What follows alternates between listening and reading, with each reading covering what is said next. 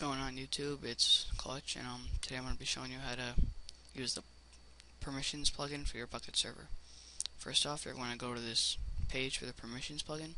You want to go to the latest dev build, sorry about that, and go to full zip. You want to download it. And then you're going to want to go to the Hero Chat page and download Hero Chat. Yes. Alright, so you're going to want to just make it smaller, and drag those out to your desktop. Okay. So minimize that or exit out, whatever you want. So you're going to want to go in your server, open up your plugins folder, drag in Hero Chat. But so you should have gotten a little WinRAR file here, so you're going to open that for permissions. You want to take permissions.jar and rename me and drag those into your plugins folder. Next out the WinRAR file. Now you should get a folder called rename me. What you're going to want to do, you're going to rename that the world that you have for your server. So you see the default thing is world. Whatever you name it, you'd put that like that.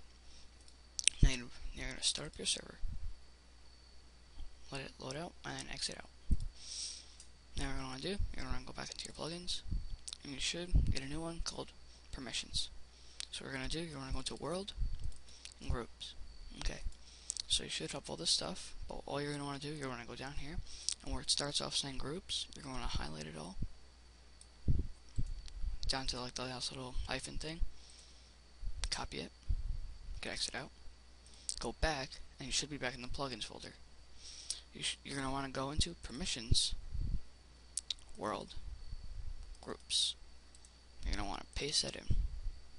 You're going to want to save changes. So you're going to want to go back again and back again into the plugins folder, go back into world and go into users. So you're going to want to start off on users and highlight right down to the derp. So you're going to copy that, go back into permissions, go back into world, and go into users, and paste it. You're going to want to save changes. Okay, so let's go into world and go into groups. So now to figure out how to use it. So see default, it basically starts off, this is the default thing where you start off with. So where it says default true. That basically means when you first join the server, you will be a default. If you want to put that to false and put yourself to join as a moderator, you could do that. So build, that means build or not. Can you build? No. If you put that to true, you can build as a default. Okay, so where it says inheritance, say, let's see, on moderator, inheritance. See that? Default. So the permissions thing is foo.bar. That basically means like, so if you don't know already about the plugin stuff, like if you're getting a plugin, it should have these things like, I don't know, admin.poop. That whatever code, it usually corresponds to a command that you can use. So if you put in like a thing like, I don't know, admin.poop, which is you poop on the server, it's weird. But then, say it says inheritance default, that means you don't have to type it in on their permissions. It's already like in there because you inherit it. It's pretty useful. Okay, so this little star is where you hold shift and press 8 on your keyboard, and you should get a little star. And the permissions, that means that that person or that person in that group, like admins, they have all permissions. Okay, now how to set up the colors. Since you should have Hero Chat, so what you're going to want to do, you're going to type @ and then there's these color codes. I'll put a link for the color codes in the description. But let's say we'll do like @E. Okay, that's a color, but I don't know which one. So you're going to put left bracket. And then say you want to say default when you talk before your name. So you're going to want to put default and then a right bracket. And then if you want, you could put another one like @F. It might correspond back to your name and change your name a different color, or your text after you talk a different color. But I'm not totally sure because mine's like glitchy. So yeah, you can keep. I think you keep it like that, or what I do, you put @F. That's another color. So for like your name or what you type. So we're gonna put build. Change that to true. Okay, we don't need inheritance because we're default. Suffix, leave that be. Unless you want to look it up and see what it means, because I actually have no idea, but I don't use it, and permissions is perfectly fine.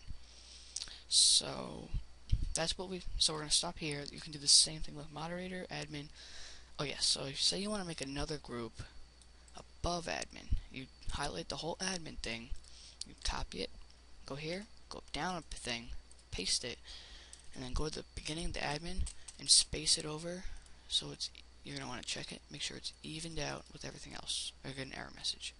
So now, go to the S, and you could change this so you want a super admin. You could do that. So yeah, we're going to want to X that out. Now users.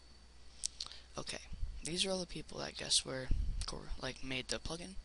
So you don't need all this stuff. What you can do, you can just get rid of Herpina, but you want to keep the #1 Yeti because you want to start off from there. So say you want to make yourself whatever you want. So you'd do your name, or we'll just do my name, Chrissy Hybrid, and say this is where you put what group you want them to be when they log in. So say you want me to be a super admin.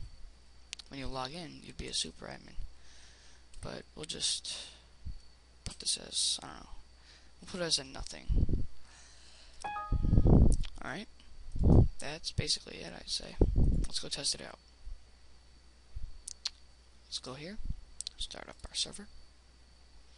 If it doesn't put us as default, I might have done something wrong, and I'll check that if it doesn't work, but I'm pretty sure it does. Okay, let's start up Minecraft. Let's maximize it. Oh god, 2 of them are running. That's weird. Alright. So let's see. Hi. See, yep. I guess the color code I put in was default, and then the text after is green. So the yellow, that's, I guess, @E is yellow. No, &E. Remember when I in the permissions thing? Let's go change that right now. To change the color from like pink. So we're gonna let's keep Minecraft open. Close out our server. So you want to change the color of whatever. So say you want to change your default thing, like the color of default admin, whatever, you know. Go back into world groups. No, that's wrong. Permissions world groups. Change that to @F. Okay. These are all just color codes that I've memorized because I was experimenting with them before. Alright. Let it load up for a sec. Sorry about this. It's just rendering out. So, /hi. Now it's a white. Remember before when I did @F for my name? That's why it's green. No, I mean, it's white. So, let's change our name color. So go back to plugins, permissions, world, groups. Go to this and change @F. You can change it to any of the color codes. @E, FF, F1. Those are all different color codes. So you can X that out, go back, start up your server. In the users file, you can add all new people. Oh yeah, I should show you how to do that. So if you want to add new people to your users file and change them to different things, you'd copy this, copy, go down a space, and paste it, and you change the name there and put the group they're in, or the group you want them to be in. Save that, go back, start up your server. Okay, so